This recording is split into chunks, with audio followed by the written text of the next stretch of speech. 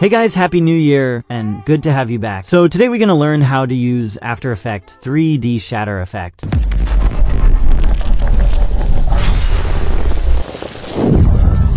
And also Fraction Effect. Using Nodevideo app. So first I'll use this image as an example to teach you how to create a shatter and fracture effect. To find this 3D effect, go to the Properties panel and select the Effects property, and click on 3D. Here you'll find the fracture, extruder, shatter, and particulate effect. And today I'll be teaching you how to use them. So let's start with the fracture effect. The evolution allows you to control how fast the object breaks apart. The opacity also allows you to control the visibility of the object. Next, the material helps you add realistic lighting reflections to the object, making it look more like a 3D model.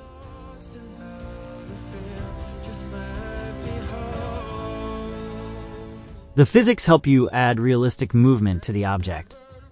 The detail allows you to increase and decrease the particle size, making the broken pieces look bigger or smaller. Drag the numbers up to reduce the size of the broken pieces.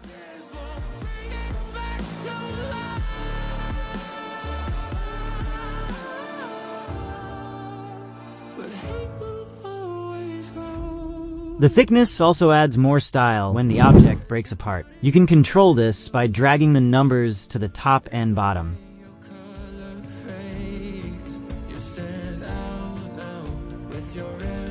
The random seed changes the random behavior of how the object breaks apart.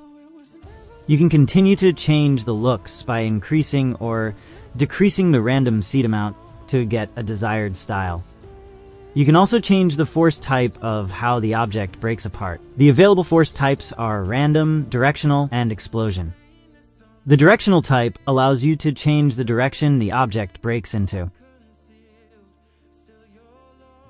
You can do this by adding coordinates to the explosion direction. Adding a minus sign to your numbers scatters the object parts to the left.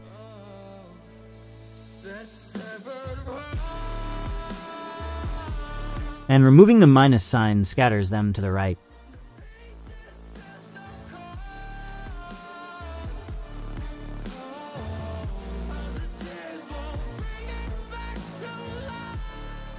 The next direction allows you to scatter the object parts to the top and bottom.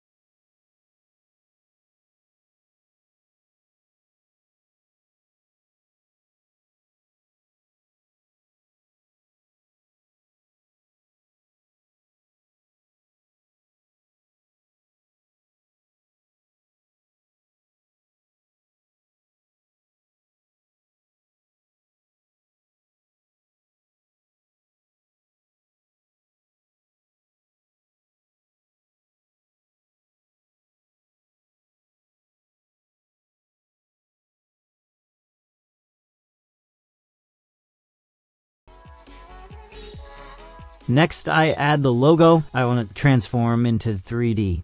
To achieve